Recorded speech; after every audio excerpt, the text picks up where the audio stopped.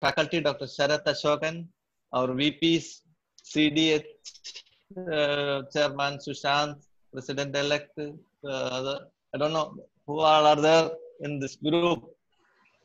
So, our technical assistant, CD Chairman of Malabar, Dr. Unni, warm good afternoon to all.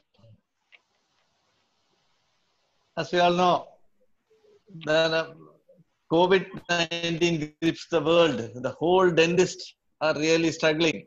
We are all in an anxiety and fear now. So now we are all acquiring knowledge through webinars and utilizing our time. Idea Kerala State also is doing the same thing in the present scenario. In this present scenario of COVID pandemic episodes, we all should be aware, and we are doing many webinars in infection control and post-COVID treatment protocols and all. So the dental treatments in the next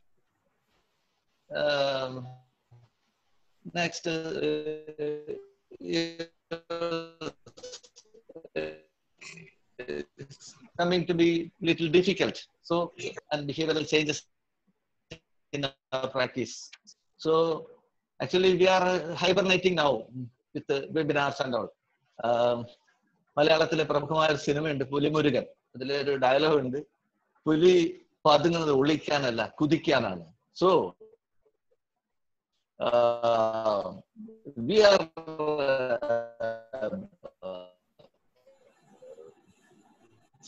struggling to achieve something more. Let us have a good webinar with soft skills. Today's faculty, Dr. Sharath Ashokam, is well-known personality, and he will do justice to all. That is surely I know. So, with immense pleasure, I would like to inaugurate this program, and I would like to congratulate Dr. Sharath and team and the technical team of IDA Malabar and our CD chairman Faisal for all the help. So thank you.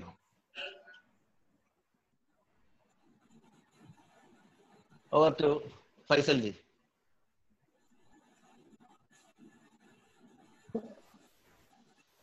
Good evening to all of you.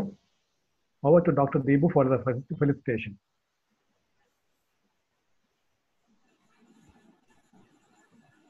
Good afternoon, doctors, ladies and gentlemen. Thank you all for being here for this webinar hosted by IDA Kerala State. In these difficult times, when everyone's sitting at home, it's a good opportunity for us to refresh our skills. And I'm sure that Dr. Ashokam Sharath is going to give us the skills that are necessary so that when we all go back to our practices, there will be a lot of people whom we need to address a lot of issues because of these peculiar circumstances. And I'm sure that this program here will help us and arm us with all the necessary information and the techniques, keep our patients and all of them happy. Once again, thanking you all for being here on this day and wishing everyone a happy learning. Thank you.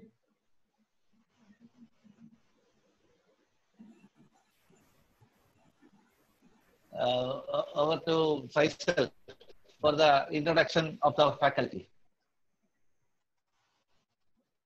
President Dr. PC, Secretary Dr. Deepu, Faculty Dr. Sharath, dear esteemed members of IDA Kerala State, a warm good evening to all of you. I welcome all of you for the first webinar of IDA Kerala State. The topic for the day is What's Up, Doc? Soft skills in clinical practice.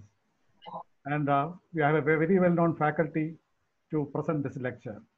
Dr. Sharath, he has graduated from Annamalai University and he did his MDS from the Meenakshi Ammal Dental College. After finishing MDS, he did his PhD from Meenakshi Ammal University, Chennai. He is the recipient of Young Dentist Award from the Governor of Tamil Nadu in 2012. He was also recipient of Young Dentist Research Award by Indian Society of Pediatrics and Preventive Dentistry in the year 2008. And he also got the Health Excellence Award in 2009 from IBAM. He has about 70 publications in reputed journals and is the assistant editor of a PubMed Index journal, that is Indian Society of Periodontics and Preventive Dentistry. At present, he is working as the professor and head of Department of Pediatric Dentistry, KSR Dental College, Tiruchenkote, Tamil Nadu, and is also a director of Academy of Dental Excellence, which is a NEET coaching center at Tamil Nadu. I welcome Dr. Sharath for this lecture. Over to Dr. Sharath.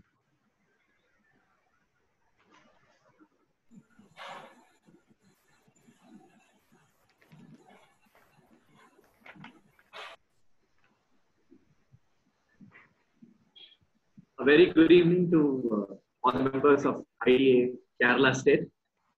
Thank you for this wonderful opportunity during this COVID lockdown. So I thought I should keep you guys as the first slide in the introduction of my lecture. I didn't know much about webinars 10 days ago, and I'm sure most of you didn't know. And now all of us locked down at home, we're learning a lot of skills. And one such thing which I think we should really think about is the soft skills, and that is going to be the topic for discussion today. But when I said, when Dr. Faisal called me and said that we would like to have you give a lecture for the IDA Kerala State, the first thing we generally think about Kerala, generally Kerala is God's own country. And I come to Sabarimala for the last 23 years, and my God still lives there in Kerala. So it is definitely God's own country for me. All the districts in Kerala, apart from Tamil Nadu, I think the only state where I think I've gone to all the districts is only Kerala. It's probably for a lecture, for an exam. Kannur is obviously one of the close ones to my heart. And obviously, this place, I was born in Kollam, Kadapakada.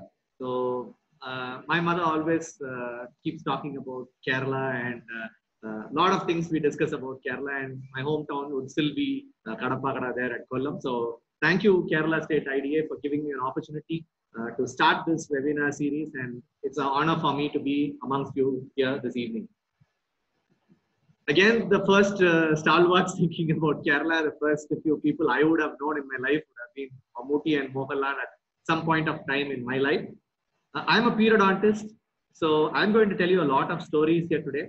So don't expect me to give you a lot of technical points and stuff like that, but it's going to be useful for your practice, that I can assure you. So as a periodontist, I'm going to give you lots and lots of stories. And I start with this particular thing. So this is about the first people whom I used to think was Mohanlal and Mammootty. Now it's moved to Nibin Pali and Dulquer Salman and Fahad Fasil. But what makes everybody look at Kerala are not these superstars right now, but it's Kerala, the leader in COVID management. It's not a political statement, but I'm sure everybody across the country, okay, and across the globe are looking at Kerala for the wonderful work it has done towards this COVID lockdown, how you're managing this particular situation. So kudos to the Chief Minister and the Health Minister, Sailaja, and her team for doing a wonderful job. I would like to stress one point here. I would like to talk about something called control and loss of control at this point of time. I would like you guys to remember there's something called control and loss of control, which will come about in my lecture. And I think Kerala State has full control at this situation right now. And United States of America is supposed to be boasting to be the biggest powerful nation, is out of control or at loss of control at this point of time. But let us forget about Trump at this point of time, because we are talking about Kerala. And one person who is very dear to me, Kerala State, Faisal sir, thank you so much for inviting me to this presentation and giving me an opportunity. Every year I come to Kannur, either for a guest lecture or for some exam or something. He was my first teacher in periodontics when I did my UG in Annama University. Thank you, sir. You've been such an inspiration, and you've always given me an opportunity every time you got the opportunity to give me one. Thank you, sir. So these are the VIPs for me from Kerala as of now. And as I told you, I'm going to start with some stories. So I told you I'm a periodontist. So this is a little poem from English 8th standard syllabus. written by an American columnist or a poet who's a comedy poet, I should say. He's a columnist who writes in newspapers.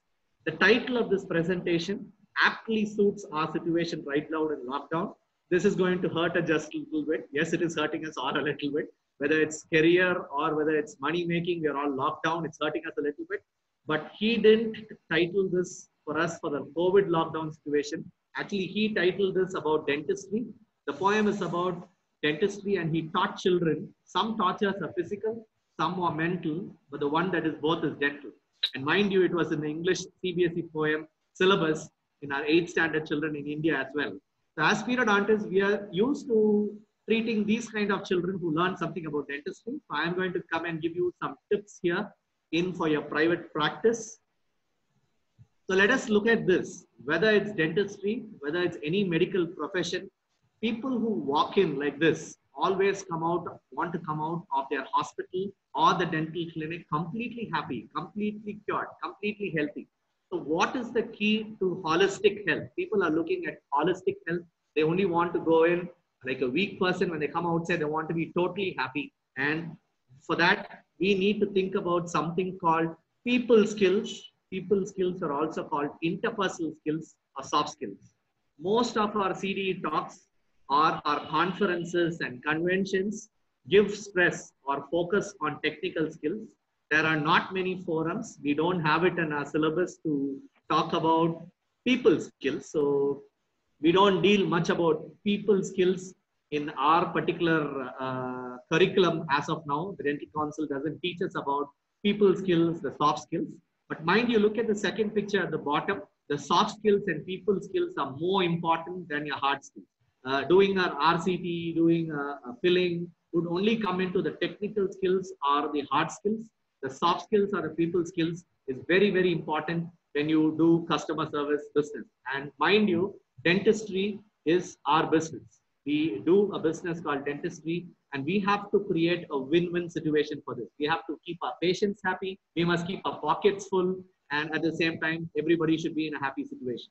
So the topic for today is WhatsApp Talk. This is my favorite cartoon character, Bugs Bunny. So I always keep this as one of my slides. So I decided to keep this title as WhatsApp Talk. And the title for my presentation is going to be predominantly on the soft skills in clinical practice. Okay, look at this. I Google searched something on dentist for you, and I found this wonderful, interesting picture.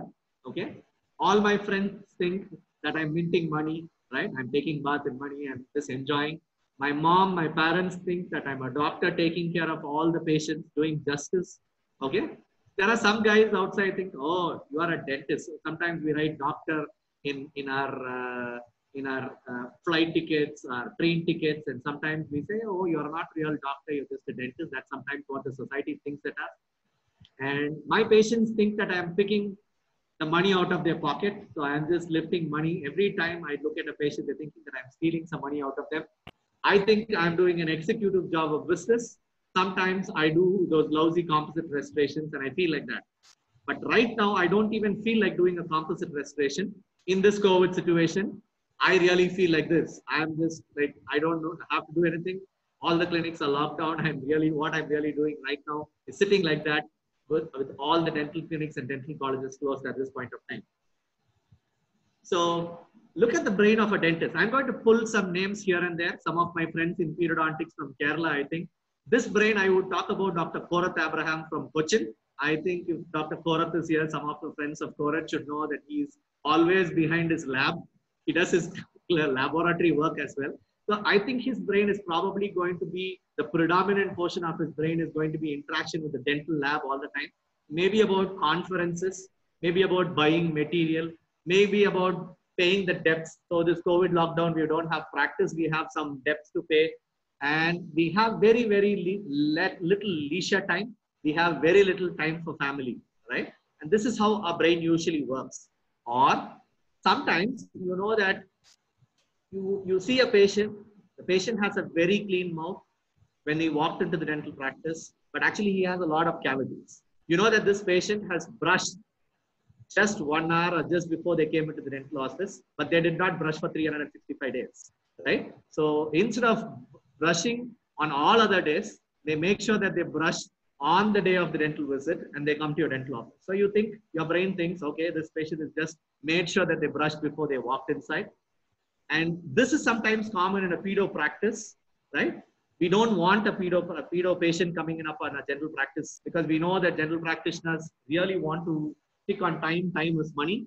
And when you are looking at practice, you can't afford to have a pedo patient coming and crying and spoiling away 1 hour of your time. So, or sometimes you don't want a nagging patient. You tell your receptionist, please give appointment to that particular patient. You fix the crown when I have gone to the conference or convention. You tell the assistant doctor, I don't want this patient when I am here. So you better give this appointment at this point of time.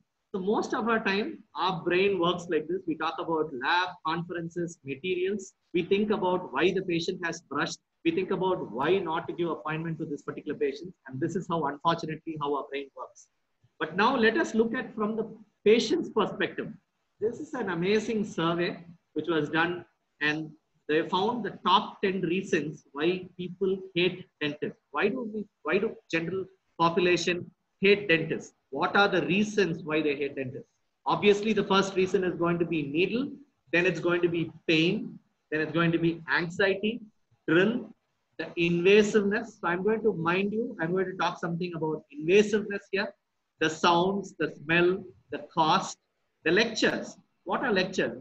Some people might be thinking, I don't work in a college. I'm not a lecturer. I don't give lectures in my practice, but yes, we do. I'm going to talk about that too. The poor service which some dentists provide and the bad memory. Some of us might have had bad memories in dentistry in our young age and we didn't want to go to the dentist because of such bad memories. So these are the 10 top reasons why people hate us. And I think we have to work on making sure that we can reduce these 10 points so that they feel a little comfortable with us.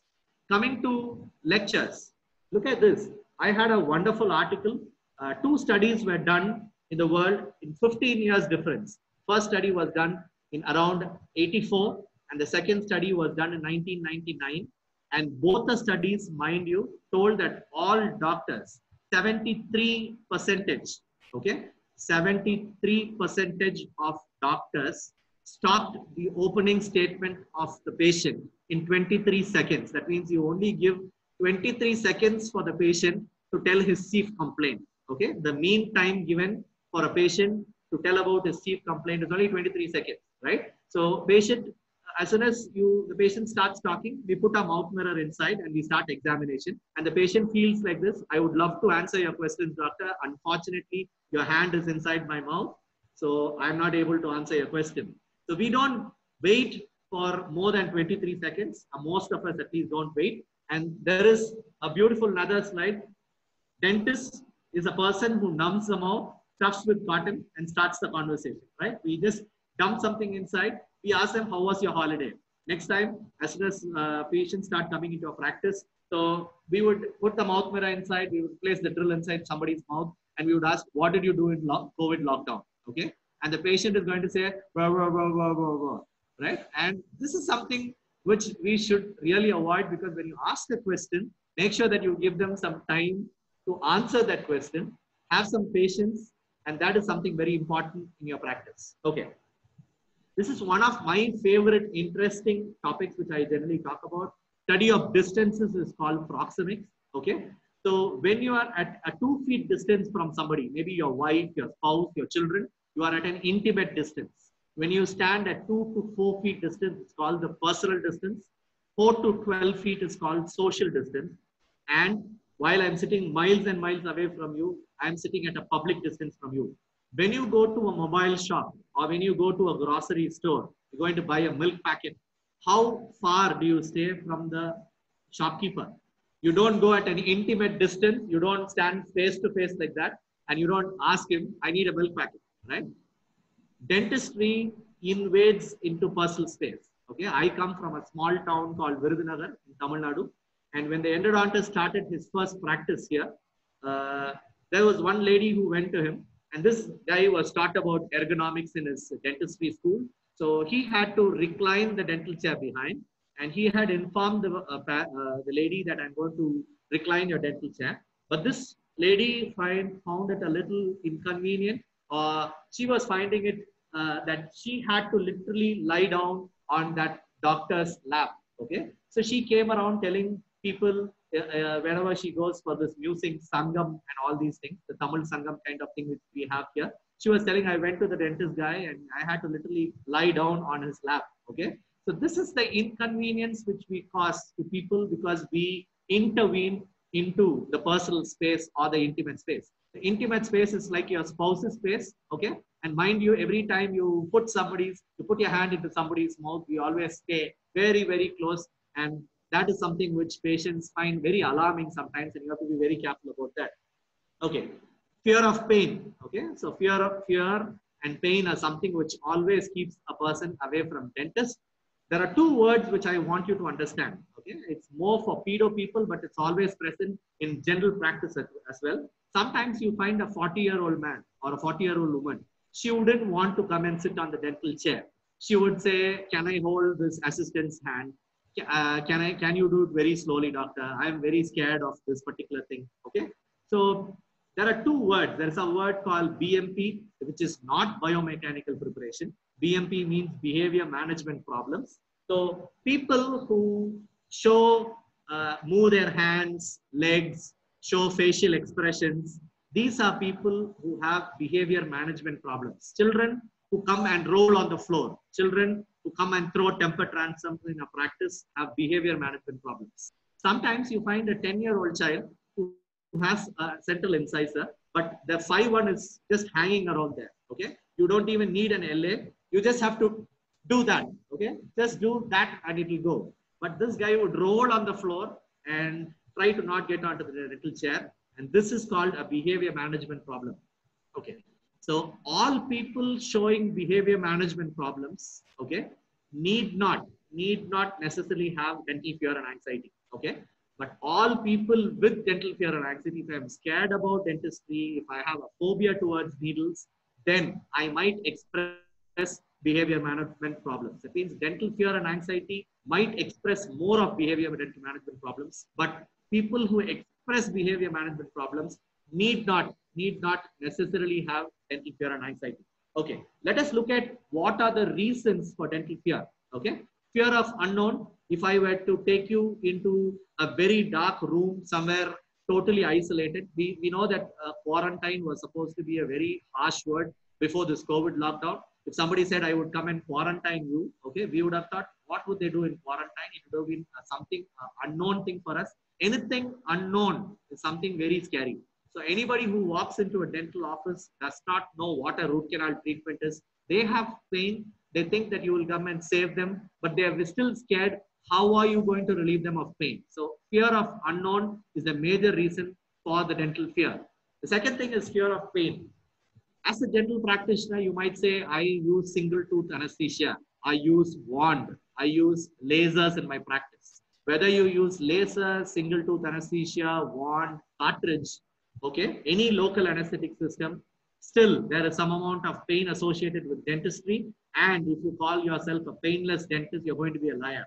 So don't tell anybody that it's going to be painless. You can reduce pain to some amount of extent. But the point is, pain is a very subjective phenomenon. So not everybody can withstand the pain in the same way. The threshold for one person is entirely different from the threshold of another person. The fear of pain is the second reason for dental fear.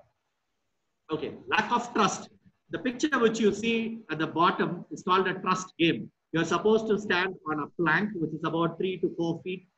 And people, your friends or your family is supposed to stand behind like that, holding the hands stretched out. And without looking back, you're supposed to fall automatically behind, right? Without any support, you're just supposed to fall down.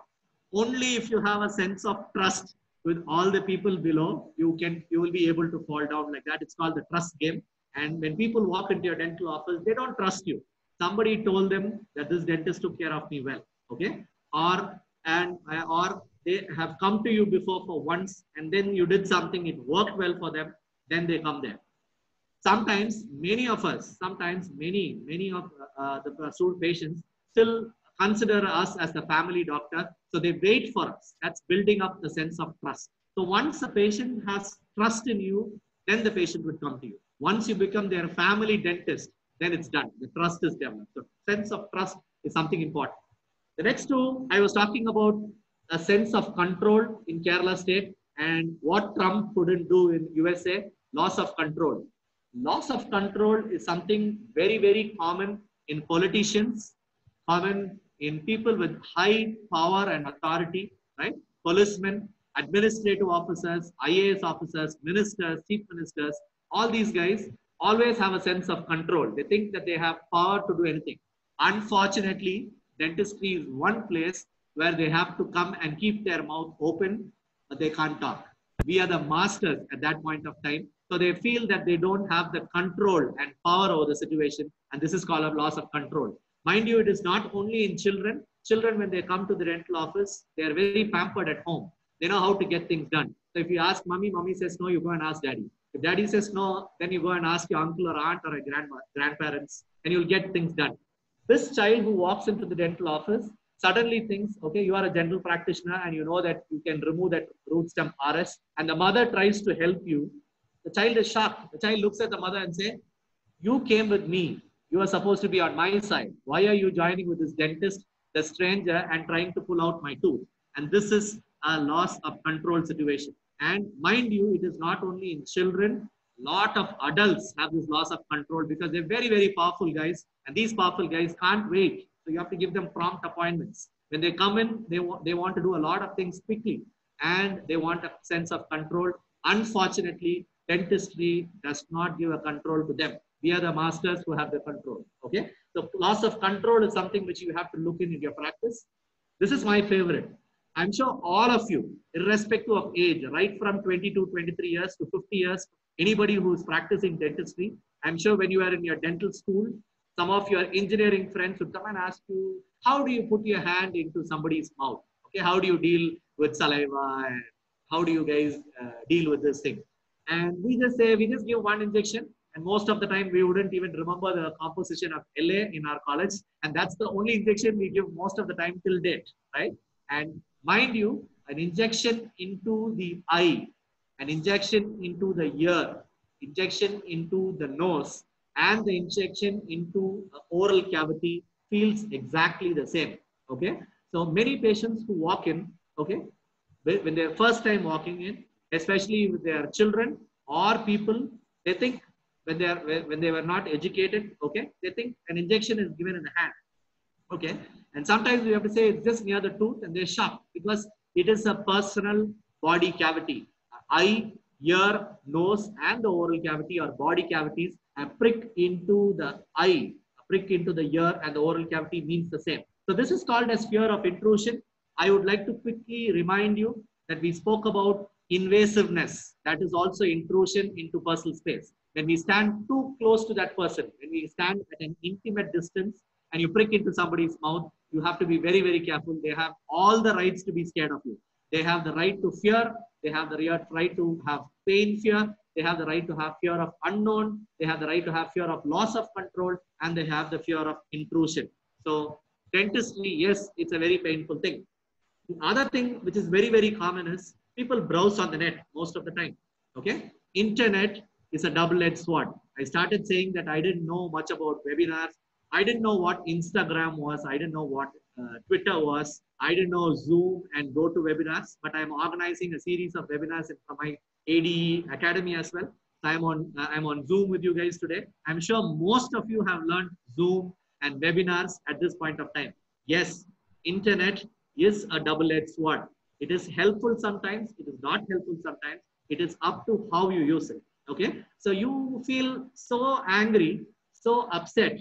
I should say, taking all the rights with Kerala State IDA, we feel so egoistic sometimes when the patient walks in and says, I think I need a root canal treatment. I think I need a filling. Okay. So we always think, why is this guy deciding the treatment plan? Who is he? I did dentistry for 5 years. I did post-graduation for 3 years. Why is this guy coming and dictating terms? Because he read it on the internet. He read irreversible pulpitis. Mind you, we are the ones who write about our information in the internet, right? We talk about pulpitis, we talk about root canal, and that is why they're going to browse on those particular things, right? We have our own websites for our clinic. If you're going to buy a mobile phone, okay, we would just see Snapdeal first, then go to Flipkart, then look for Amazon, then look at which one gives the best offer. sometimes we would go to a store and just take the phone, lift it in our hands and see how it feels. Leave it there, come back to the online and buy it on Flipkart, which gave you the best deal. So mind you, internet, yes, people have the right to browse in internet. Don't say they can't browse on the internet. They always come in for the second opinion. They could go to multiple dentists like this and walk into your clinic. Don't feel angry about it. It's their right. Okay. Imagine that you bought a new car. Okay. I have a friend of mine who said, Modi got this car for me. I was shocked. I asked him, sir, this is an Audi. Don't tell me Modi got this for you. He said, yes, Modi got this for me in November. And I said, sir, November. It was exactly the time when he did all this money changing stuff. So the 1,000 rupee notes and 500 rupee notes were not working.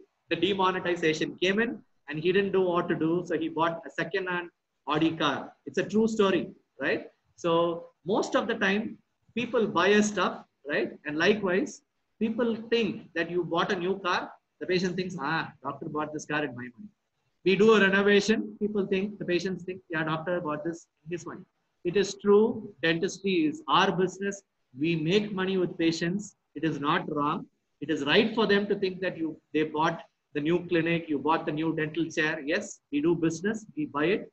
And it's not wrong. So it's a right for them to think that you bought it with their money. Yes, we are buying into their money and it's still okay. I'm going to show you this lovely article. It is from February 1997. So this article is 23 years old. This is an award-winning journalist, William Asenbacher. He had a dental problem just before he had to travel to another state in the US. And he could not get an appointment with his regular dentist, his own family dentist. He could not meet that guy. So he had to go and get an opinion from another dentist. He wasn't convinced with what this dentist said, but he had to move quickly because he had some work for journalism. So he tried with another dentist. And that dentist gave entirely a different opinion. So then he went on to another dentist. And these were 4 important, interesting things which I found in that article. Your dental work is lousy. One guy said that your dental work is not even good. The other guy said, your dentist knows his stuff. He knows everything what he knows. Then this guy got confused. So he went to a few more people. Then he said, one guy said, there are 2 options. This guy really got confused. If it's fever, there's one option for treatment. If it's any other body pain, there's one option of treatment. There may be different drugs. But why are there 2 options of treatment? So he thought that these guys are just fooling around with something. So he decided to do a survey in the entire United States of America. So he went to all the 50 states in the United States of America and he got an entire list like this. So for one tooth of dental pain, he had an opinion of 11 crowns by one dentist. One guy said 21 crowns. Really? No problem. Hello, sir. Continue. No problem. Thank you. Thank you for the support. Thank you. Okay. Then there were a couple of guys who said 28 crowns. You can see Memphis and Salt Lake City. He had only 32 teeth and almost except the third molars, all the 28 teeth had to be replaced with crowns. And the budget, maximum budget which was given was, mind you, $30,000 US in 1997. It is published in Reader's Digest as how dentist rips us off. And finally, you know what he did? He came back to his own dentist, the family dentist. He paid $50, took an X-ray and did a very small elective small procedure and his pain was relieved. So what happens is, this is what happens. Sometimes I've heard some of my friends in North Kerala and South Kerala say, in North Kerala it's different, South Kerala is different. Yes, it is true. Chennai is different, Bangalore is different, Mumbai is different, Tamil Nadu is different, Virudhunagar is different, right? But it depends on what you want to set your fees as. So I would suggest that people can browse, people can make diagnosis, they can take multiple opinions. Don't feel angry about it. Focus on your quality. Most of IDA works towards common guidelines these days. They give you a list of what to charge patients. So that's good that we have some common guidelines depending on the place. But our principal focus should be on quality. We should not be bothered about what the patient is thinking. Imagine from a psychologist's point of view, we always think about the other person, what is going on in his head. And that is exactly why we feel offended. That is why we feel egoistic about us. We should stop looking at that person's perspective. We should accept that there is another perspective to it. Okay. So I would suggest the next most important thing we should learn is empathy. There are two important words in psychology here. One is empathy.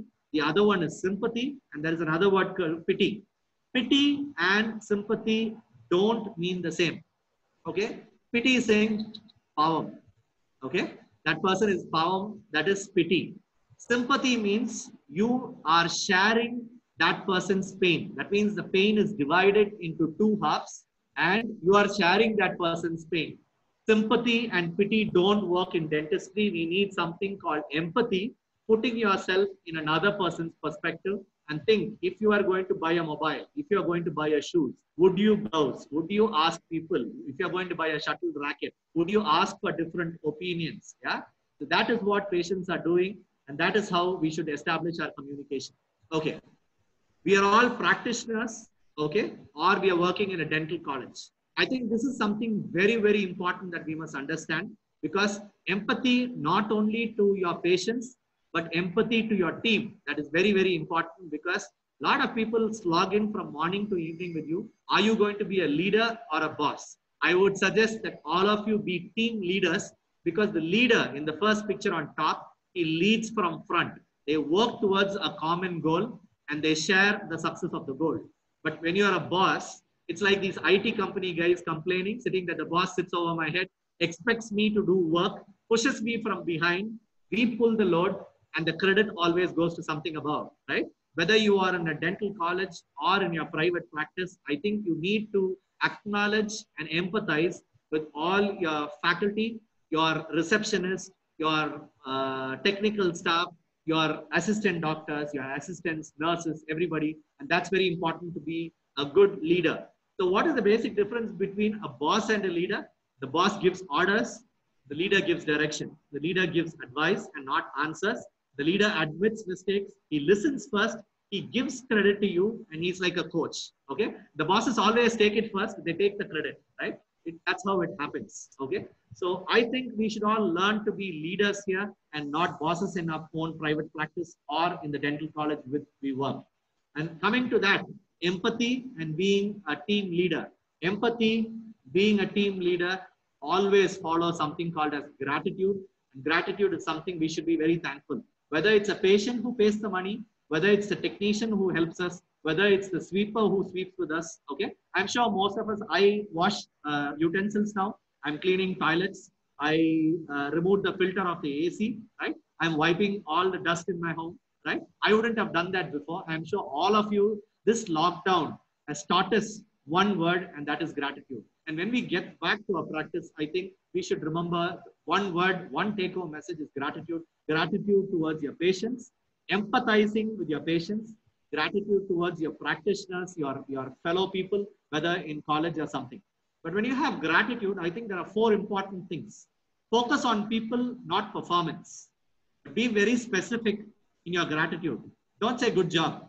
Say good job for coming early and making sure things are happening. Be complete in your sentence. So the last part of my presentation, the main part of my presentation, which would last only about 15 to 20 minutes,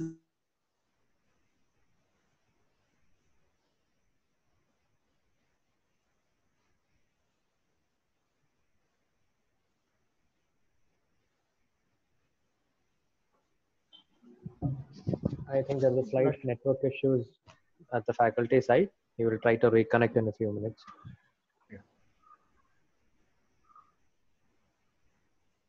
right? So, sir, thank you for this opportunity. Rather, I would say Kerala State, thank you for this opportunity. So we lost the last few minutes of your presentation. There were some network issues we couldn't hear. Did we log out?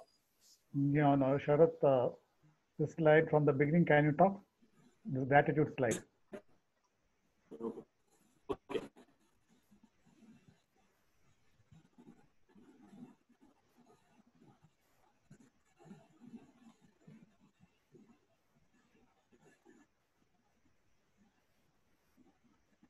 Okay.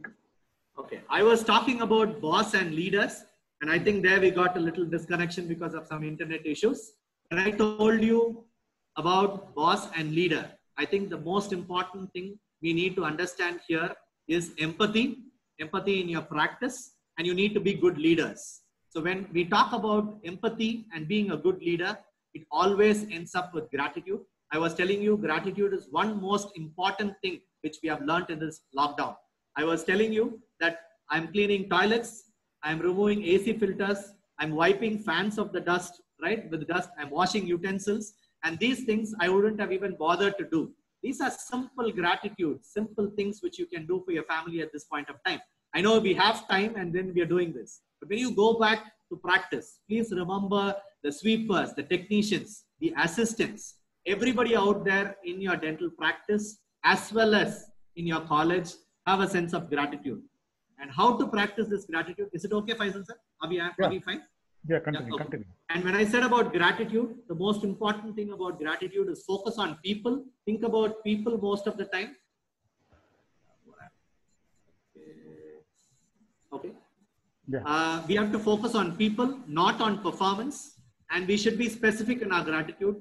Don't just tell, thank you. It was a good job. It was awesome.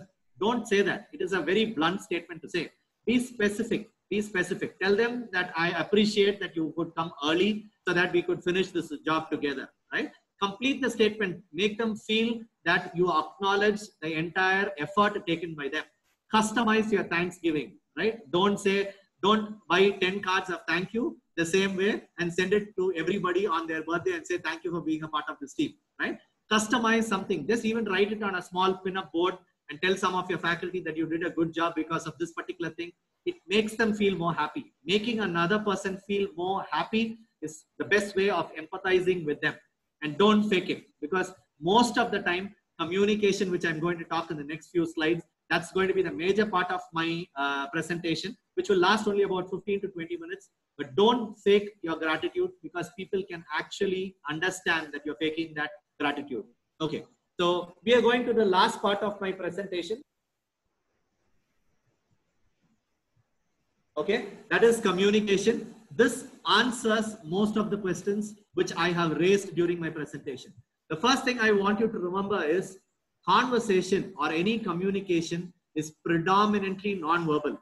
Okay, mind you, if I had just sit in one place, though I'm sitting in a webinar, I'm staying away from you. If I didn't raise my voice here and there, if I didn't give my stress, okay, if I didn't move my hands and gestures, if I didn't try to establish an eye contact through this webcam, the information which I give is not going to get passed on. Communication has one sender, one receiver, and there is a medium like this internet, and the language which I use, the English, is actually sending the message.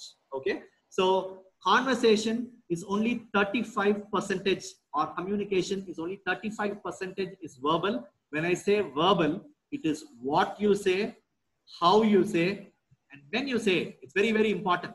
Okay, I had, when I started my practice about 15 years ago in Virudhunagar, I still remember pedo practice, exclusive pedo practice in a small town, always found something very interesting. So I just told this guy, get up and spit. Okay, so he got up and he turned to his right and spit there. So I had to quickly move my legs away because my spittoon was on the left. The communication which I gave is get up and spit, right? And I found this particular thing very interesting yesterday because I was trying for more stories and I found this. And I said, rinse and spit, I meant in the sink. How does the patient know, right? So the patient didn't know, the person who has not walked into the dental office does not know this. I'm sure some of you have read a joke on prescription by a doctor. The doctor says, take this as medicine, right? So, and the person eats that paper as a prescription and comes back after 3 days and says, doctor, I'm still not relieved of my symptoms, right? Communication has to be clear. It is how you say, what you say, and when you tell them. Okay, that's the right time to convey certain things. But communication predominantly is non-verbal. The facial expressions, the tone, the movement, the eye appearance, the eye contact, the posture plays a big role in non-verbal communication. So look at this particular thing which I have circled, the closeness, invading into someone's space. I told you about invasiveness proxemics, when we sit into an intimate distance, and look at that posture, the slouching posture. Okay, so imagine I give you a posture like this. Imagine that you guys are talking from there, and I give that posture like this. Okay, at backward slant. Okay, the upward backward slant with crossed hands. Okay, just like that. It's like saying, okay, you tell me whatever you want to tell.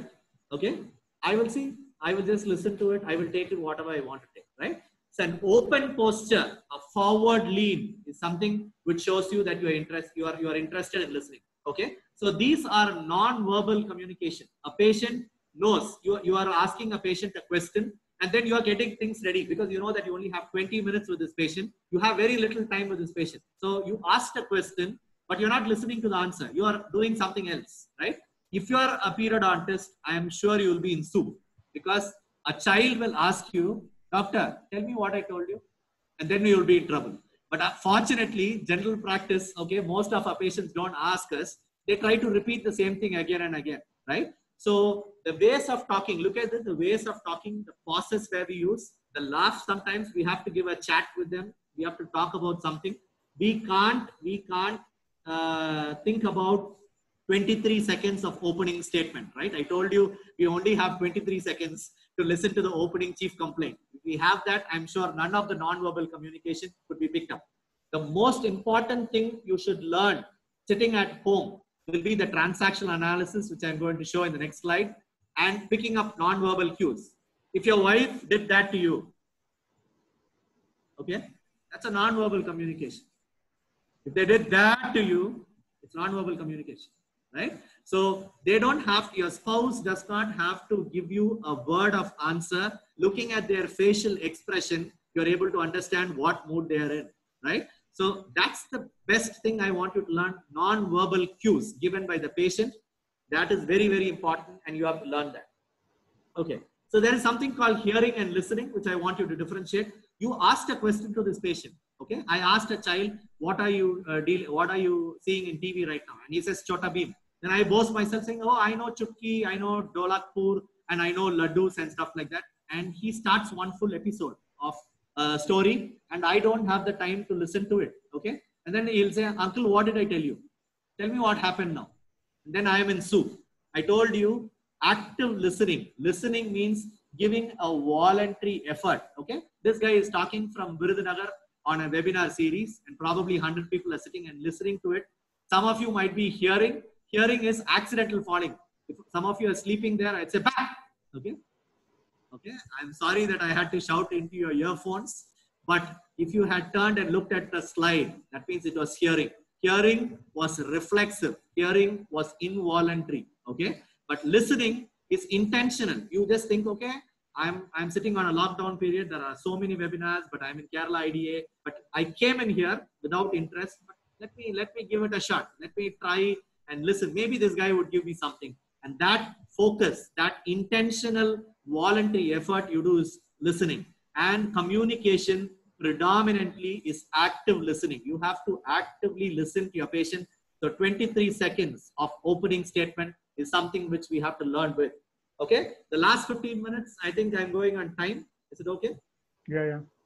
15 minutes or 10 minutes, I should say. It's going to be on transactional analysis. Okay, this is something interesting. Maybe people who knew about soft skills, this might be something as a take home for you. There are 3 ego states. Okay, there are 3 ego states in all of us. One is a child ego state.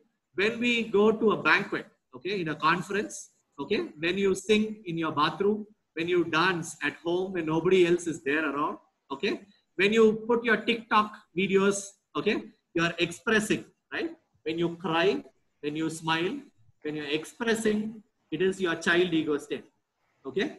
Sometimes your friend is in some trouble, right? Your friend is in some trouble, and then you give them a piece of advice, okay? And you become like a motherly figure, okay? And you would say, these are things we should do, and these are things you shouldn't do, okay? So these things come from your parent ego state. If one of your friend is feeling extremely low, you would just give an advice like a grandmother, and that comes from your parent ego state. The adult ego state is the rational problem solving mind. Okay, if there is a problem, we don't sit and cry. We sit and cry sometimes. That's your child ego state. You think, how should I deal with it? So how am I going to deal with this whole issue? So you sit and focus on the problem and find a solution. That's your adult ego state. Okay, here, I think I have to ask some of you, I think you can type on your chat box. I'm going to ask you, I'm going to put you into a situation where you were in your dental college. I'm going to take you back in time. Imagine that you were in your final BDS. Okay, all of you out there, whichever batch you were there. Okay, so I would like to see the chat box getting with some answers now.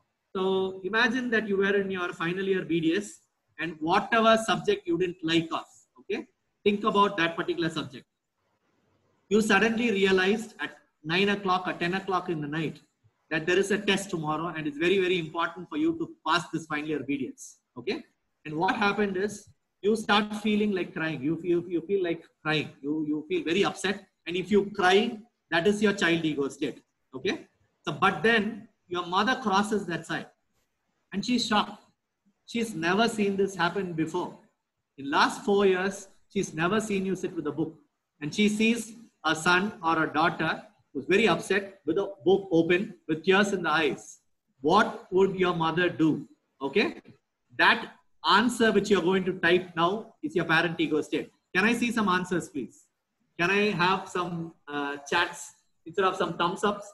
It would be like an activity. Can I see some people typing something? Can I see this? Is it possible? Yeah. On the Q&A section. Okay, somebody said she sits with me and waits for me. Fantastic. Your mother would come and sit with you and say, what happened? Why are you sitting like this? She might say, okay, I would sit with you for some time. Yes, that's a good answer. Anything else? There are about 140 people seeing this. Only one person has answered. Anybody could go back to their BDS days and type something for me?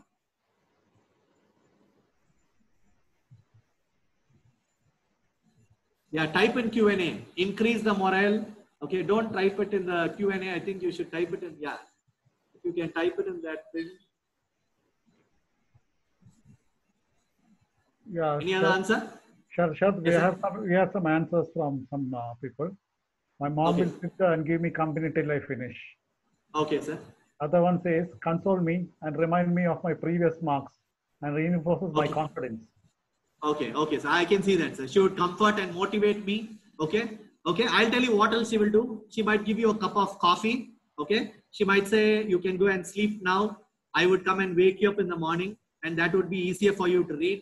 Okay, she might comfort you. She might console you. She might give you a reassurance that you did well. Fantastic. Okay, so now I'm going to ask the next question. Apart from saying this, what else would your mother do? There are other things which your mother would do. If you had a daughter who's sitting there, okay, Amma always says, don't get tensed. You just read and write the exam. Yes, perfect. Apart from all this, what else could your mother say? Okay, I have the answer. Same person, Dima Abdul Kader. Full marks to you. Okay, you are the first to answer the first question and this answer as well. She says, why did you not study beforehand itself? Why wait till the last minute? Okay. And Kavita Kumar says, should have prepared from the beginning. Fantastic, right? All mothers would come forward and tell, why are you not doing this? Why didn't you do it from the beginning, right? You should have answered, you should have started your preparation before. Look at this. A parent is somebody who always gives you right things in life and wrong things in life. Okay. As a parent, you also, when you want to advise your friend, you would become like a grandmother and take care of them. If you want to advise somebody, then you might want to be a little critical about them. They will say, okay, manage by your own. They could say anything like that. That is your parent ego state. Thank you for that wonderful answers. So let us look at this ego state. So we understand when we cry and laugh, it's a child ego state. When we give free advices and when we take care of people, it's a parent ego state. When you are solving the problem by yourself, it's the adult ego state. Okay. So mind you, all the 150 people out here, we have 3 ego states. So every time you're going to go back home and talk to your spouses, imagine there are going to be 6 ego states in front of you. 3 in your head and 3 in the other person's head. Who is going to talk to whom develops a conversation. Okay? Okay? So what is a complementary transaction? A complementary transaction or a reciprocal transaction is between a parent to parent or a child to child. Okay. When you are drunk, when you are in a banquet, you express yourself, you dance like a child to child. When two parents talk about what is happening in the lockdown situation, how are you managing your children, you talk like parents to each other. Okay. If I ask Faisal sir, how are you doing? And Faisal sir says, I am good, Sharath. How are you doing? Then it would be like this. How are you? I'm good. It's like an adult to adult, a stimulus and a response. It's a complete transaction, which is called a complementary transaction or a reciprocal transaction. This is very good. Look at this situation, which I told you already. A 40-year-old man who walks into your dental office. We thought, why is this guy so fussy, right? Why is he acting like as if he's so scared? Why can't he just sit there and allow me to do the treatment? The dentist says, take your seat on the dental chair. The patient says, I don't want to, I'm very scared. A 40-year-old woman would say this. The dentist says, there is nothing to worry. And the patient says, can I hold your assistant's hand? Can you do it a little slowly? I'm very afraid of pain. I'm afraid of dentists. Okay. This person is expressing his fear. Okay. I told you they have the right to fear. They have the right to browse something. They learned from the internet that you're going to give them an LA. They are scared of needles. They're behaving like a child in front of you. They want you to take care of them like a parent. The transaction would be complete only when you behave like a parent. Okay, look at this. I told you that there is a nurturing parent, a grandmother in you who's going to take care of the children or take care of your friends is the nurturing parent. The other person who says, why didn't you start early? When should you have started? Why did you leave it to the last end, till the end? Those is a controlling parent. Okay, so we have the adult and all these children. So what is a cross transaction? When I go and ask somebody, if I ask Kavita, how are you, Kavita? And Kavita, sir, why do you care, sir? Okay, and gives me an expression like that. Then it would be a cross transaction. A cross transaction would be not a reciprocal good transaction. So this sometimes happens at home most of the time. Okay, you sit down for lunch and ask your wife, okay, ask your husband, can you just give me salt? Can you just get me water from the refrigerator? And your wife would go immediately saying, you should have realized that you need water. Okay, get up and take it. Okay, so if she says that, okay, that means you just asked her, can you pass the salt? Okay, if people understand English well, can you pass the salt? The answer should have been yes or no. Then it would have been a complementary transaction or a reciprocal transaction. But what's the answer? You should have realized that you wanted the salt before you sat down. You should have got it ready before you actually got in to do this. Okay, that's the conversation which happens at home. So this is something which I want you to practice at home. Every time you talk to your spouse, think in what ego state is the other person responding. You can be careful about that. Look at this. A patient comes to you and you explain to him what an RCT is.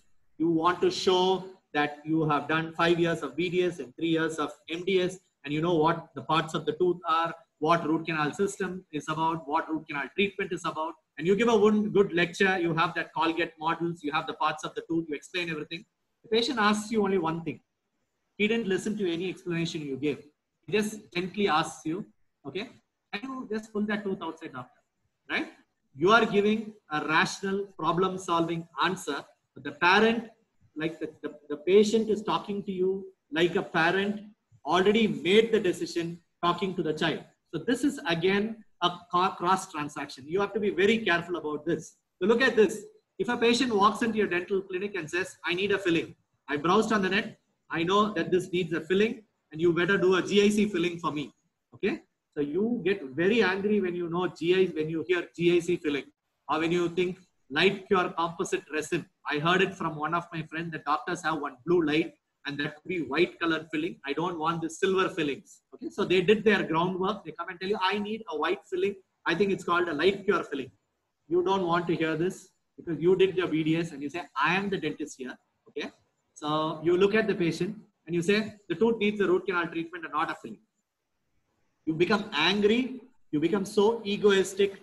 You fail to understand the patient is talking to you from a parent ego state. And you reply back in a parent to a child ego state. The patient also talks to you from a parent to child. You also talk like a parent to a child. This is because both the parties are making the judgments and the decisions for the other. The patient comes and tells you, do this for me. and you tell them, I can't do this for you. This is a cross transaction. So what should you do? Okay, I need a filling on my lower tooth. That's what the patient says. And you should say, I wish I could do a filling on your tooth, but I'm afraid it's much, much deeper than that. And stop there. Stop there. Please don't show your expertise over the subject. Don't show off all the materials you have. Don't give them multiple options. Okay, don't tell them I have this option, that option, this option for crown, which is this much. The lab charges so much. Don't give them anything. Just tell them, I wish I could do a filling, but it's much deeper. Ask the patient to move from the parent ego state and come down to an adult ego state and ask, okay, it's deeper. Okay, and what should I do, doctor? If it's deeper, what should I do? Hook the person's ego state, pull him from the parent ego state, pull him down to the adult ego state. Let the patient ask you, what can I do for this doctor? Okay, and then probably you could answer, okay, tell him that there is some procedure called root canal treatment, and stop there again. Let him ask you what root canal is about. Then when you finish, you tell him that any root canal needs a crown. So go step by step. I know you are looking at time is money and you might want to finish off patients quickly, but sometimes you feel so angry about the patient only because you fail to pick up which ego state he is in. Okay. So this is an article from the medical journal. Okay. So this is about a medical heart patient, about a heart patient who comes with a cardiac problem, with severe heart pain and angina or something. He comes like a child. This is between a patient and who has a cardiac problem and a doctor or a nurse. Okay. Even a nurse has to sometimes act like a parent and take care of the child, or behave like this adult and take care of that particular child. But I am sure most of the dentists, okay, whether you are a periodontist or a general dentist, we always have this child ego state. Okay. I'll tell you why. If you have a 5-year-old child coming into your dental office, you try to ask this child, who bought this bindi for you? This dress is very pretty. What's your favorite color? Which school are you studying? Right? But if a 40-year-old man comes inside your dental practice, I don't think any of you ask, who is your best friend? Who bought this shirt for you? Who's your best friend? How many idlis did you have this morning? I'm sure none of you ask that, because you know when to move into that child ego state. You know, when you talk to a child, you change your voice, you modulate your voice, you do non-verbal communication without being aware of this. So you talk like a 5-year-old when you look at a 5-year-old. So we as dentists, we know that we have 3 ego states. And from now on, I wish that you would focus on which ego state the patient is. And based on that, you would move ahead with those things. So I'm coming to the last 2 slides. The take-home message is, accept that patients can have fears. I told you there are 5 good reasons, scientific proof. I didn't talk about any literature here because it's only for general practitioners. And so there are 5 major reasons for dental fears, and every patient has the right to have his fear. Okay. And so he has the right to browse. He has the right to have multiple opinions, because we browse, we take multiple opinions. The patient also has the right to do that. Never hear. Hearing is reflexive. Listening is voluntary. So I want you to be intentional. Active listening is a major part of communication. And I told you, in communication, pick up those non-verbal cues. The non-verbal communication is the predominant one. Empathize and never sympathize. Don't try to share the person's thing and divide this thing. It's always empathizing, putting yourself in another person's shoes. When I say another person's shoes, it includes your patient, it includes your receptionist, it includes your assistants, everybody. Don't forget gratitude when the COVID is done. Remember the 3 ego states. Talk to a 5-year-old like a 5-year-old. Okay. So when you go and look at customer service jobs, these are the 10 things. I collected these kind of 10 things in different colored pictures, and we have spoken about communication, listening, a positive attitude, being very firm and decisive, being a good leader, taking responsibility, empathy. Don't fake yourself. Don't fake ingratitude, depersonalization, conflict resolution. Whenever there's a conflict in the department or whenever there's a conflict in your clinic, I think as a good leader, you have to sit with the team and do that. And that's about interpersonal skills. I told you, if we could develop all these skills of doing well, okay, and he certainly knows how to make his customer feel, because we have, I know in Kerala, every 10 meters, you know, you have a dental clinic sometimes. Okay. So everybody wants to make a win-win situation. So we must know how to make our customer feel happy. And so obviously from Tamil Nadu, I can't miss out Rajinikanth, and I've shot Mammootty and Mohanlal. So I just thought we'll finish with Rajinikanth here. And I said I'm a pediatric dentist. So I would most of the time talk to my patients like this with my mask hanging around my chin. But I think when we go back to practice, it might be like this. Maybe that child would have become old enough like this. We never know when we start practice. Or maybe our protection needs gears have to become like this. But mind you, this is also going to be there. This is like that Lady Gaga's dress costumes, right? Trust me, the dentists are also scared. So we might have to protect all of them around this. I want to finish with one small story, just a 1-minute story because I like stories. This devil, okay, the devil decided to retire, okay. So he thought he will sell all his tools, okay. So he neatly arranged all the tools in a very decorative manner, and he named the tools, each tool like hatred, jealousy, anger, envy, all those kinds of things. He just put all the tools and he put a label to it, and he was saying, I'm going to give a discount sale on because I'm going out of job. I'm leaving my business. I don't want to be a devil anymore. Okay. But there was one tool which was very, very old, very much used. Okay. And one of the customers who was surprised asked the devil, why did you put it on top, very far away from the other tools? Why is it so much being used? The devil just said, that's a very expensive tool. That's the tool which I use most of the time. It's very expensive because that is one thing which I can use when all other tools fail. Okay. And that tool is very, very expensive, and I am not going to sell it right now. And this guy became very curious because this guy knows transactional analysis. So the devil didn't give too much of information. The customer became more and more curious. So he wanted to ask, what is that tool? And the devil said, that tool is called discouragement and depression. Okay. So I'm sure most of us in this lockdown period, we feel a little anxious about our practice. I know we do a lot of things at home, but discouragement and depression is something which we must throw away. We must find something positive in anything you do. And I think the most important soft skill that this particular lockdown should teach us, because the devil will win only when there is a sense of discouragement and depression. And I'm sure we are not going to give that to the devil. And thank you so much for giving me an opportunity, Kerala State IDA. I don't know, I know I shooted time by 1 hour 15 minutes, but I think I would have shared some of my experience on soft skills. Thank you, sir. Over to Faisal, sir. Thank you, Dr. Sharath, for your excellent lecture. And it is always a pleasure listening to you. Always enjoyed your lectures. Yeah. Thank you, sir. I'll check whether there are any. Sharath, it is a wonderful presentation. Thank you, sir. Thank you, Sharath. So many take-home tips are there. Thank you, Sharath. Yes, sir. Thank you. Thank you so much. Yeah, Thank you for the opportunity. I'll check whether there are any questions. Yes, sir. There's a question which I can see. Yes, sir. You can go ahead. Yeah. Wait a minute. That question you already answered, I think. That is it possible to change the parent-child conversation to adult conversation? Yeah, yeah. You should always don't give so much of answers. You should never give so much of information. Don't show your anger on the patient, even if you are irritated, right? I don't say you have to feel like Buddha. Close your eyes and feel very happy about it.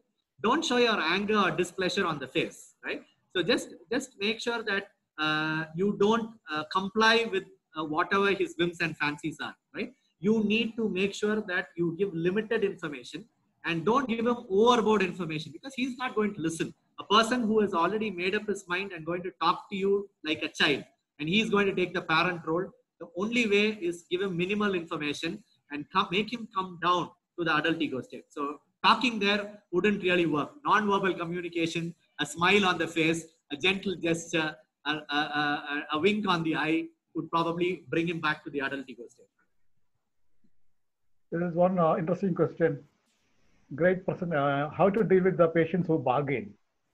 Okay, sir. Okay, sir. I told you because as a periodontist, I know I have some friends in North Kerala and then I have some friends in South Kerala. They tell North Kerala charges differently and South Kerala charges differently. I tell all of them, that's how it is. I can't charge what is charged in Mumbai and Bangalore. Don't worry about it. Don't see, I always tell them, this is not a vegetable market. Okay. And I tell them sometimes in a very smiling way, just see, don't give them so much of explanation. Don't be very angry on them. Okay. Okay, I'll ask you this question. When you go to Flipkart and when you look at your Amazon, whichever gives you the better deal, we always take that, right? The patient wants to know if I can get a deal. It's up to you to give the deal or not the deal, right? So I have seen one of in E-Road where I went to for practice. I saw one general practitioner. He reduced orthodontic charges from 20,000 to 15,000 rupees. Okay, 5,000 rupees just reduced. This is 8 years back. He reduced 5,000 rupees. In that 20 minutes, I did that pulpectomy. I saw him talking to a patient. He said 20,000 rupees because it was a known patient. But he reduced to 15,000 rupees and said, I will only charge the orthodontist charges and I will give it free. I told him, don't do that because if the patient knows that 5,000 is your profit, okay, that means you're the loser. I told him that this patient is not going to come to you because you just reduced 5,000 rupees. So don't reduce it. Just tell them that you can first say that this is how the charges are going to be because these are the things and stop there. You can try telling them sometimes in a very smiling manner that you don't go and go to when they come for in an injection or they go for a lab test in a medical hospital. I'm sure they don't ask for a discount, right? So you can tell them those kind of situations for them to understand, right? Everybody wants to pick up something. Even when you go to a vegetable market, I'm sure 10 rupees tomato, you want to buy it for 8 rupees. So it's still all right for them to ask, but it's not necessary for you to reduce the price. If you reduce the price, that you are the loser, right? There's one more question. How do you plan or approach a pediatric patient with all the PPEs? Okay, how do I plan? Yeah. Okay, the only thing I learned from whatever I could get from Dr. Gopi Krishna's stuff and a lot of things which are happening. Only thing I could understand is not to go into practice till June. So that's going to be very difficult for us. I'm hoping that things would make it a little easier. But I personally would answer that. I know it's from Kavita, so she probably wants me to answer something different. So that's for you, Kavita. I think we should wear different kinds of scrubs because I listened to Gopi Krishna's suggestion. He was telling that a lot of things which are put up in across the world, and this thing might not be feasible for us. Okay, so if you have a practice where you can shift to a scrub, see, I have a Superman scrub. I have cartoon scrubs which I wear in my I used to wear these kinds of scrub in Chennai, and I don't use it anymore. I think I will wear those scrubs. He said all practitioners must have a bucket and soap or buy a washing machine in a private practice, right? So I would look as attractive as possible for them, for the child.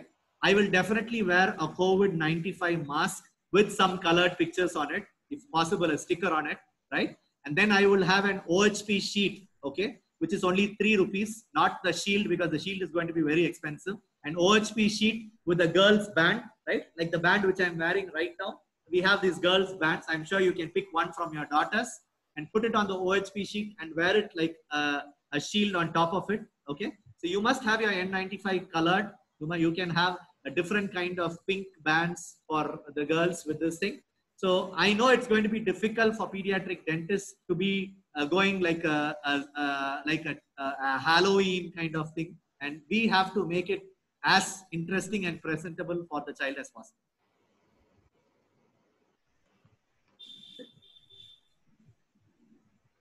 Any other question? Yeah, transactional analysis. You can read a book called I Am Okay, You're Okay. There's a book called I Am Okay, You're Okay. But most of these books on transactional analysis and most of psychology, whatever I talk, okay. So these things are all related to medicine or they're related to psychological depressions and kind of thing. So I steal those concepts and I convert it into dentistry. So I don't think there is any book on transactional analysis in dentistry as such, but there is a recent article on this, okay. I don't remember the article because it's just published because we were trying to talk about this in forums recently and I found that. I will pass that to Faisal sir I can pass on these books. I am okay, you are okay. I have e-copies of those kinds of books as well.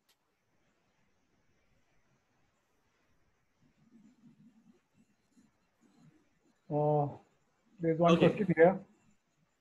Can you read it, Sharath, or should I? Yes, sir. read it? Yeah. Sir, some of them are not ready to give medical history properly. Then how can we get information regarding this COVID-19 from patient if some family members are quarantined affected? I tell you, Kerala, you're doing a wonderful job. Okay. I think the first state which is going to get out of COVID is going to be you guys. Okay. And predominantly, I think the answer which I've taken from why I would like to quote Gopi Krishna's thing is, I've heard a lot of people speak about COVID, but this guy again, he was my senior again. Faisal sir should know him, was much junior to Faisal sir there. But he's telling practical ways to get it done. So he's telling the best way, even if the lockdown is open on May 3rd, the best thing he's telling is don't practice till June.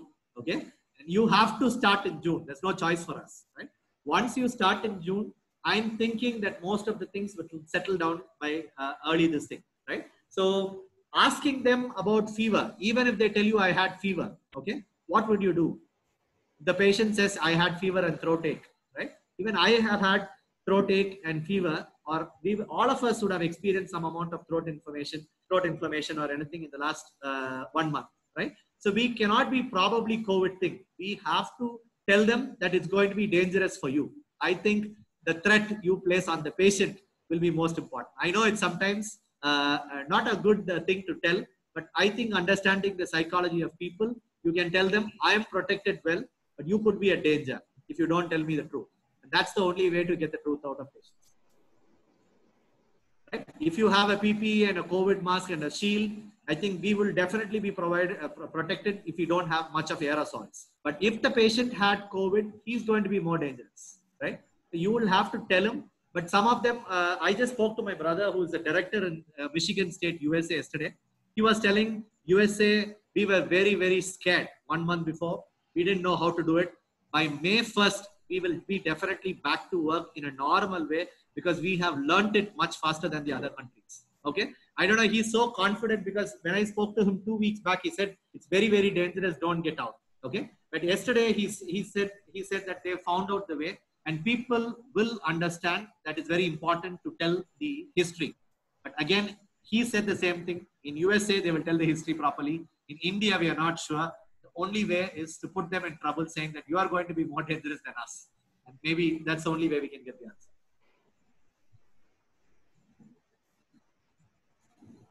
Can I add a few points, Sure. Yes, Doctor? yes, sir. Yes, sir. With your Go ahead, sir. permission? Feel free, sir. Yeah. Because, yes, sir. Feel free. Yeah.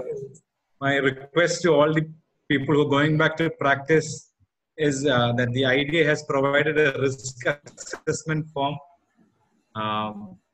Ensure that all your patients fill in the form so that at least we have some document that says that the patient has not withheld any information from us. When you're treating the patients, and ensure that you educate them, like sir was saying before, educate them regarding the need for treatment, and only if there's an absolute need for a procedure, start the procedure. Because as of now, the government is also saying that don't do any procedures unnecessarily. Even today, there was a question posed to the Health Minister of Kerala, and she's answered saying that don't do any unnecessary procedures, and she's given instructions to patients only to come for emergencies to clinics. So the basic thing that we should follow is ensure your safety, thus ensuring the safety of the community. Thank you. That's a very, very important point. So we have to make sure we are safe first. We have to follow the guidelines because we would be the one who would be in trouble. Yes, our safety first. Then our duty comes. Okay, thank you, Dr. Sharath, for your excellent lecture. Yes, really enjoyed it. And I thank all the participants of this lecture. More than 150 were there attending this lecture. I thank each and every one of you. Next week, we are going to have a practice management session with Dr. Latif. The time and the other things I will put it in the group by tomorrow. Thank you. Thank you one and all for attending this lecture.